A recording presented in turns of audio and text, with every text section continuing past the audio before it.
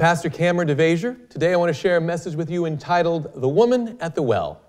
But before we study God's Word in any capacity, of course, let's always begin with a word of prayer. Please bow your heads.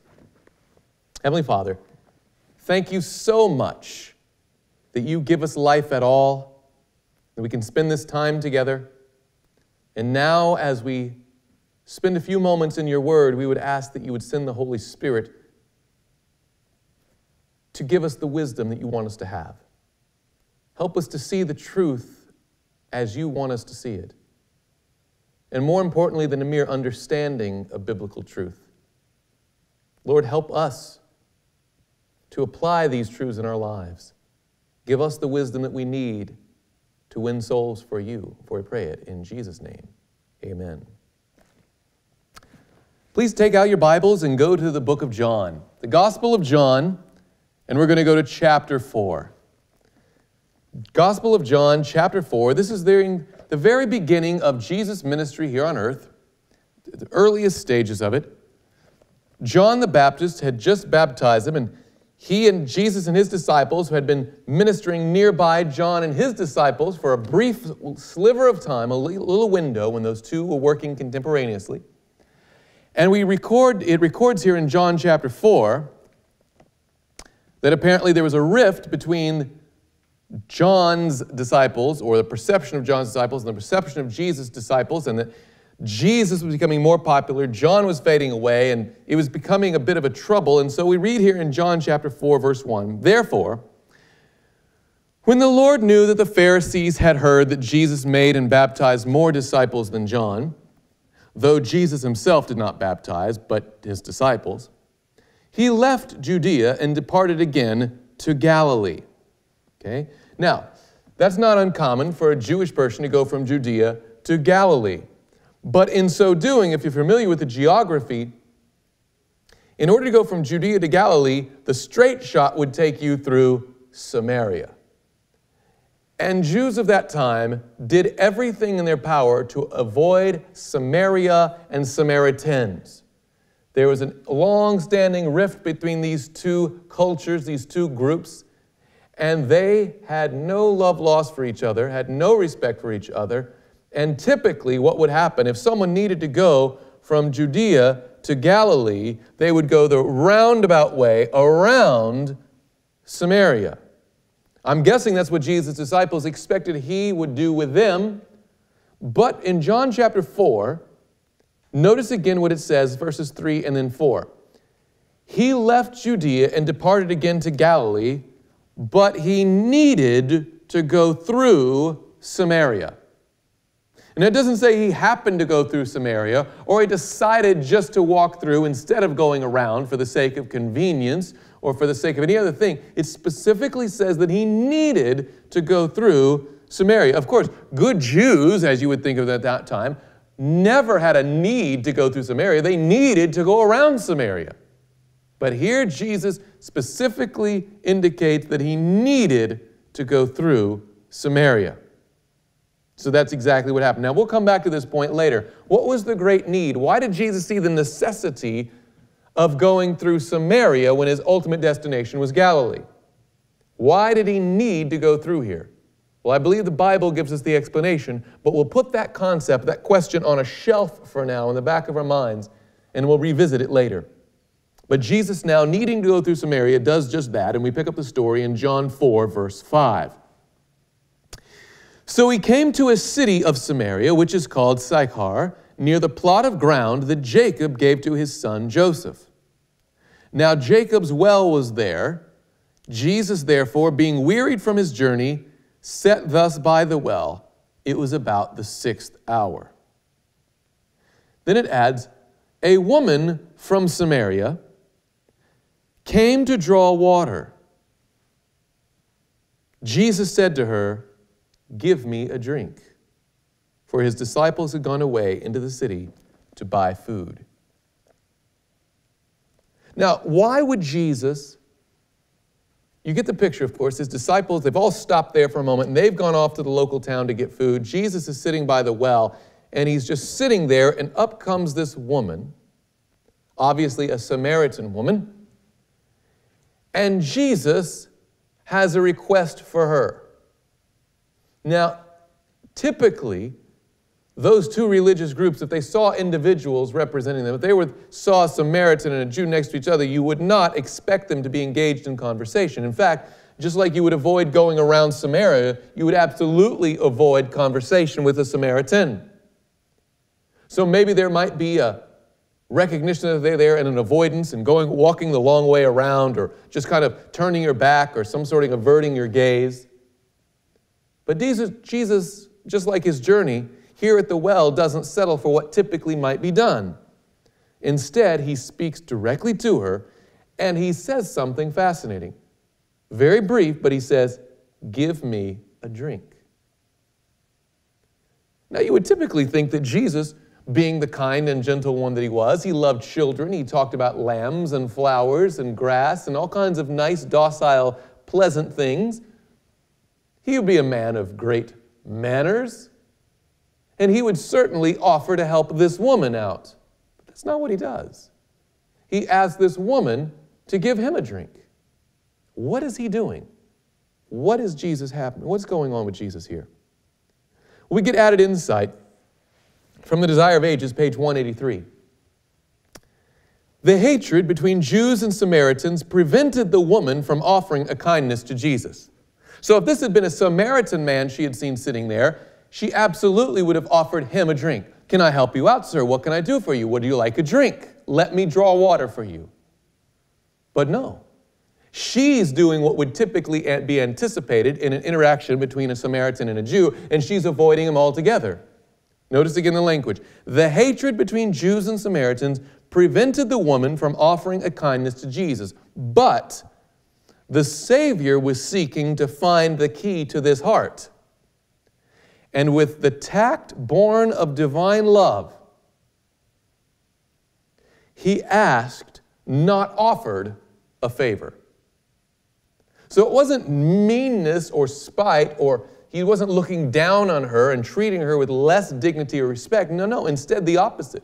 He's looking for a way to address this woman, to get her attention, to enter into conversation with her.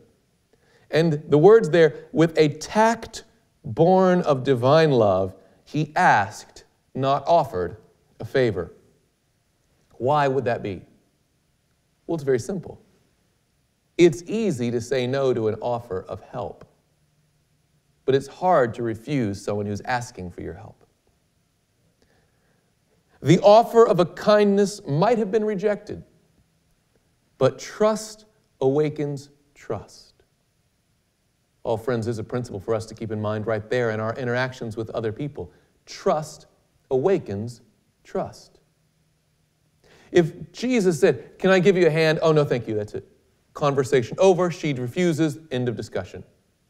Moment lost. But by Jesus saying, "Can you give me a hand? Can you get me a drink?" she is forced to dialogue more. She's forced into a situation where further conversation can happen. By the way, I would imagine you find the same thing even today. If you want to interact with strangers, do a fun little sociology experiment. Go down to a store and offer to help people with their bags and see how many people take you up on it, versus having handfuls of things and asking for help from people around you. If you look like you're in need and you say, "Can you help me?" I guarantee you'll have more takers on that than you will if you just randomly start offering to help other people with their needs. People are humble and shy usually and don't want to be engaged. "Oh, I can handle it myself. I wasn't anticipating the help." But if you have a need, people willingly will help out. Jesus understood this. Trust awakens trust. He wanted to build a bridge of trust with this woman. "Can you give me a hand?" wins far more interest than "Can I give you a hand?" Christ was being shrewd, being brilliant. Let me share with you a little experience. I had the opportunity to be in Switzerland a while back, and I was speaking at an event, and of course I don't know the language there, and this particular part of Switzerland didn't just speak German, it spoke Swiss German. Now the translator that was there working with me was from Germany, and he didn't particularly speak Swiss German that well either. And lo and behold, we decided to go on the outreach event when we went door to door asking people or inviting them to a set of meetings. And I, of course, don't know the language at all, and he didn't know the language that well. And wouldn't you know, of course, that we would get teamed up together. And so we had a little map. We had our little bag of goodies that we were supposed to hand out to people. And we were dropped off at this one location. And there we were, Switzerland, neither of us being fluent in the local language, trying to get from point A to point B and distribute with conversation these goodies that we have and invite people to meetings that we're holding. So what to do? Well, first of all, we had a difficult time reading the map. And so as we went along, it wasn't long at all before we realized we were quite lost. So what we had to do, we had to ask people for help. And there were some people walking along the sidewalk, and we said, "Excuse me, sir, excuse me, ma'am, could you please help us and give us direction? We're trying to find on this map where we need to be." And we found out that the very first person we talked to was more than willing to engage in conversation because we needed their help. And sure enough, they were able to help us out and show us the road signs and say, "Now you need to go this way, and this way we'll go over here," and kind of get us back on course. And we said, "Oh, thank you so much. Here, we'd like to give you this gift and invite you to some meetings." And they said, "Oh, thank you very much. That's very kind of you." And we had a great interaction. And then we were off. Well, it didn't take long until we got lost again. And sure enough, we needed to find another person. And we found someone else walking along the street or the sidewalk there, and they had the exact same experience. We asked them for help, and they were more than happy to open up a dialogue, to talk with us. Ask, "Now, where are you from? What are you doing? What are you going around the neighborhood for?" "Oh, well, we want to invite people to meetings." "That sounds so kind. Thank you so much." And the rapport was very easy. It flowed very naturally. And it didn't take us long before we discovered that our best experiences were with those people who we needed their help. So we noticed that we got all of our materials handed out and all of the invitations given as we went from person to person asking for help. Now, I would love to someday design an outreach program where we do that. You have a fun scavenger hunt going from point A to point B, and you have to stop along the way and ask people for their assistance. And you'll probably get just as good interactions, if not better quality interactions, by starting with the premise that you need help instead of offering help to others. Jesus knew this, and this is his approach to the woman at the well. Now we continue on. This dialogue finally opens up, and things get really going. The woman kind of obfuscates, and Jesus tries to come into the close to the heart, and she would back away and come close and back away. And finally, look at verse 25. The woman said to him, "I know that Messiah is coming, who is called Christ. When he comes, he will tell us all things." So she doesn't want to get into the discussion where Jesus is going. She's trying to push him away, but it's still be kind. He says, "Well, look, here's the thing. I know that the Messiah is coming. And you may be a Jew and I may be a Samaritan, but there is a Messiah coming. And when he comes, he'll tell us all things." And notice what Jesus says to her. Verse 26, Jesus said to her, "I who speak to you am he." Now, this must have been a radical concept for this woman to hear. That she's been talking about the Messiah with little realization that she's been speaking to the Messiah. We read in Desire of Ages, page 190. As the woman heard these words, faith sprang up into her heart. She accepted the wonderful announcement from the lips of the divine teacher.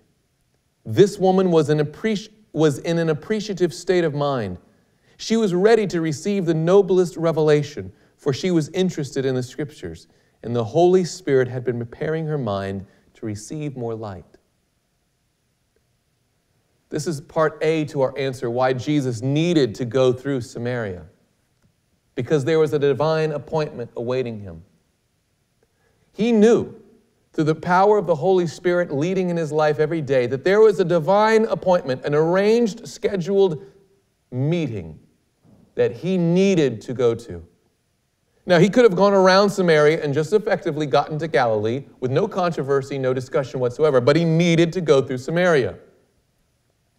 The Holy Spirit apparently had been working on this woman's heart for quite some time. She had been studying the Scriptures. She was anxious to know the truth, but from the context you read that she was not living in a lifestyle that she was very proud of.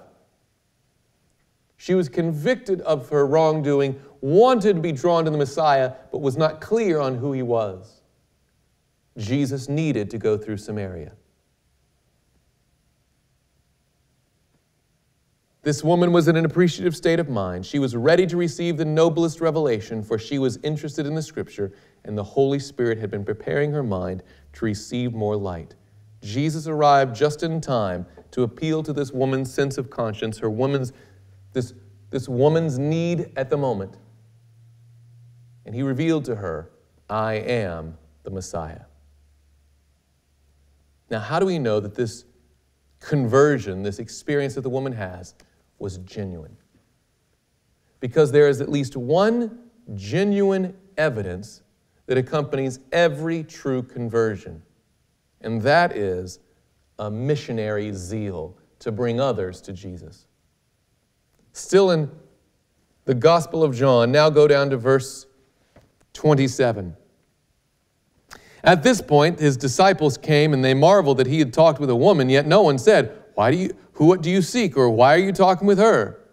Look what she does in the meantime. Verse 28. Then the woman left her water pot, went her way into the city, and said to the men, come and see a man who told me all things that I ever did. Could this be the Christ?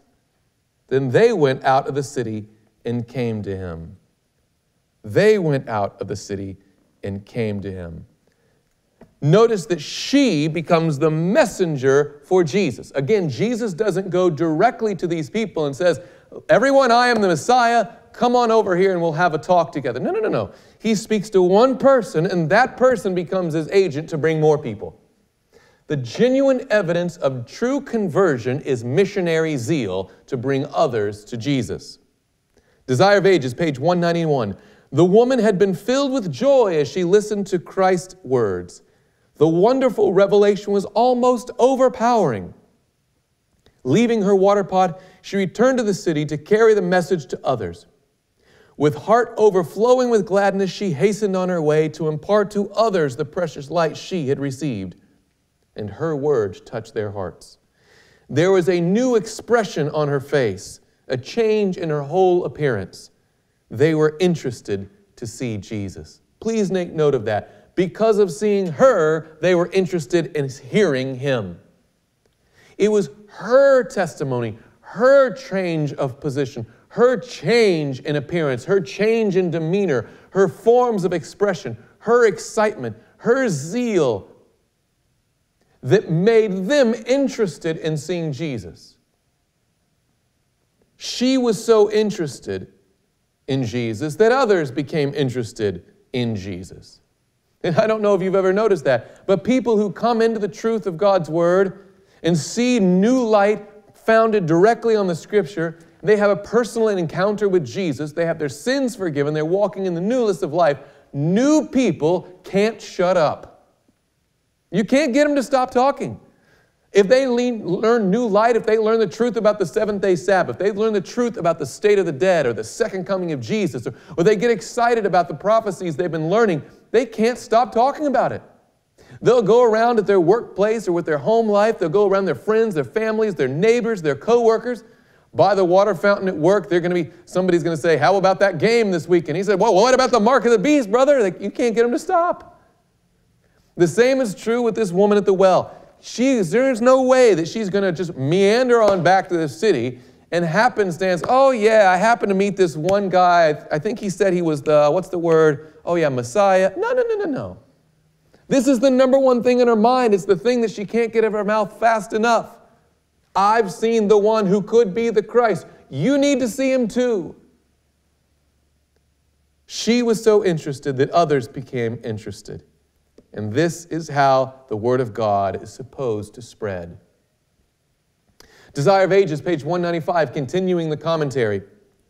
As soon as she had found the Savior, the Samaritan woman brought others to him. Notice this now. She proved herself a more effective missionary than his own disciples. When they came into that city, what were they looking for? All right, here's a well. Let's go get some food. Let's get the shortest route out of here. We got to get to Galilee. They weren't thinking about Samaria. They weren't thinking about Samaritans except on how to avoid them. But this woman went right back to the heart of Samaria, went to this town of Sychar, and said to everyone there, "You've got to meet this man." She proved herself a more effective missionary than his own disciples. The disciples saw nothing in Samaria to indicate that it was an encouraging field. They did not see that right around them was a harvest to be gathered. But through the woman whom they despised, a whole city full were brought to hear the Savior. She carried the light at once to her countrymen.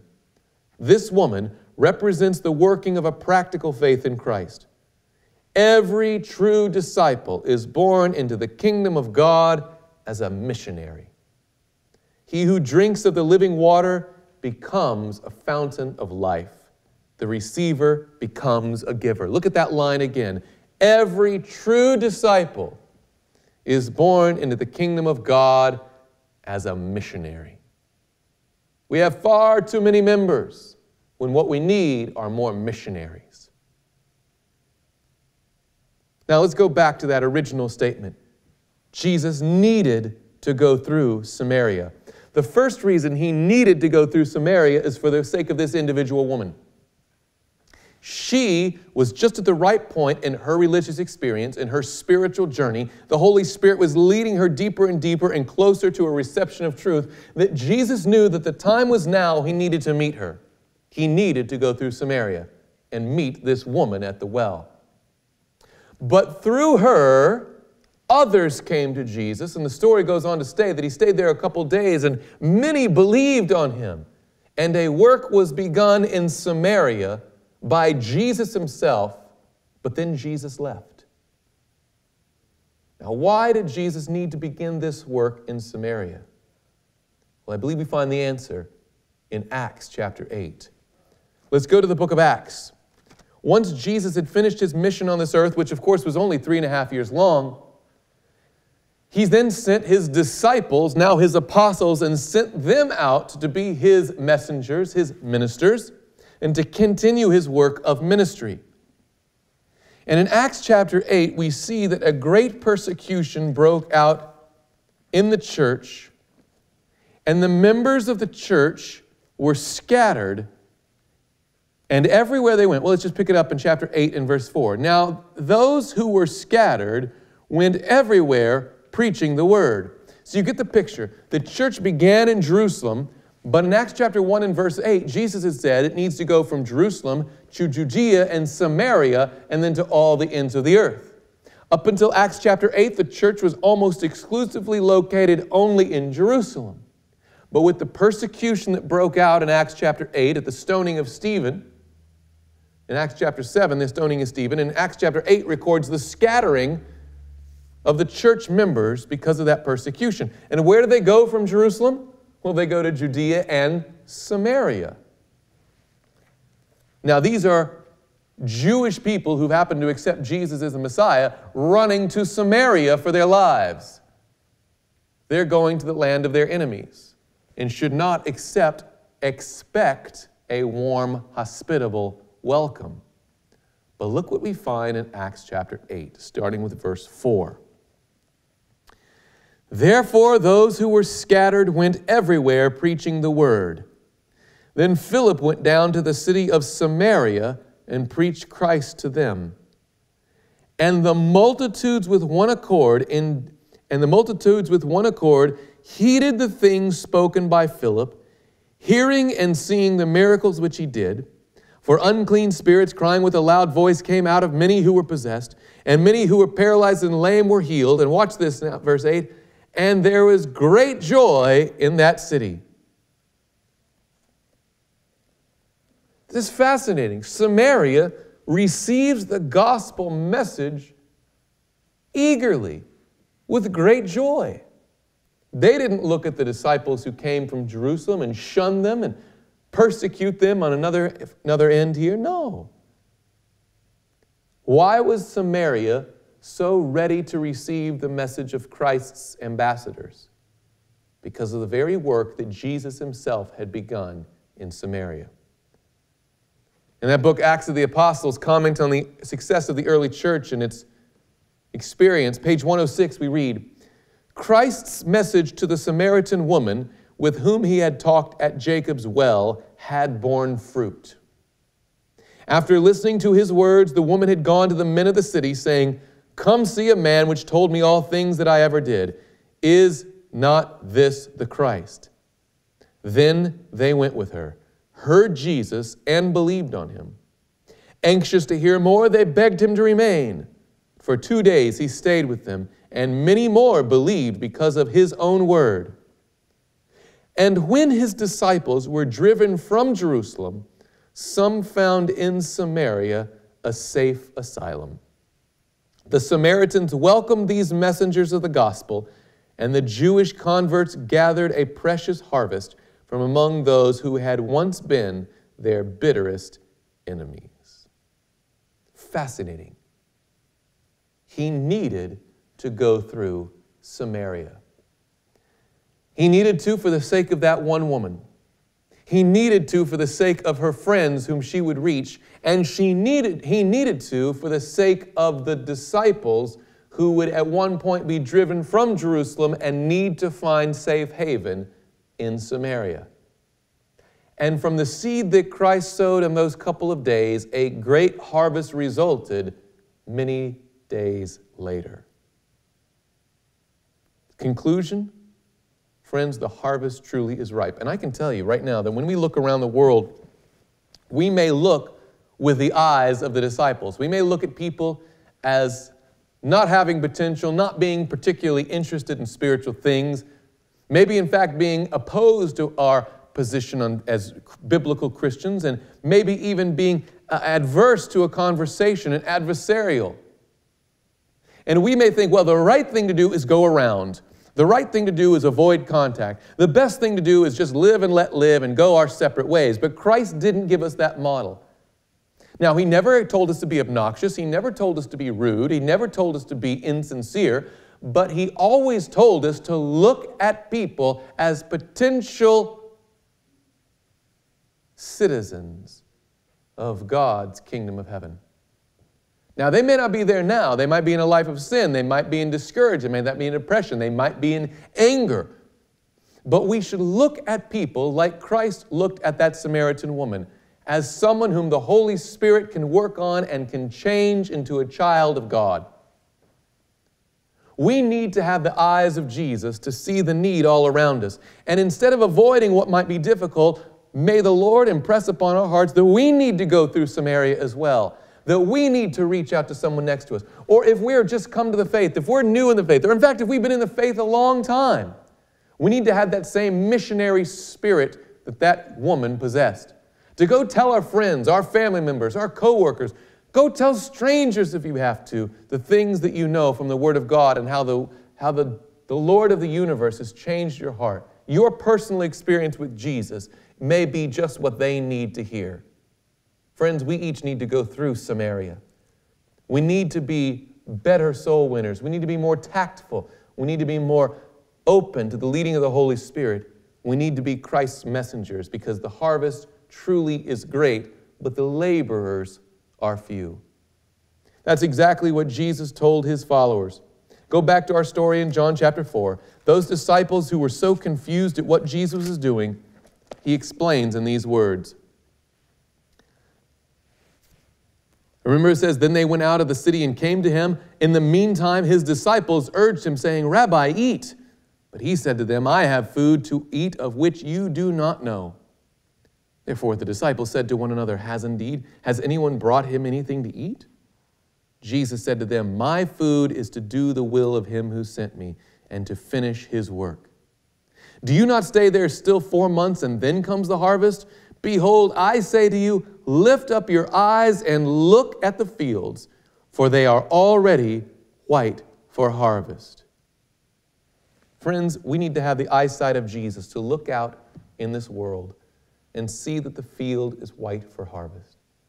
To our natural perception, we may not see it, but that through the indwelling of Christ and the Holy Spirit's leading, we, like Jesus, can have divine appointments.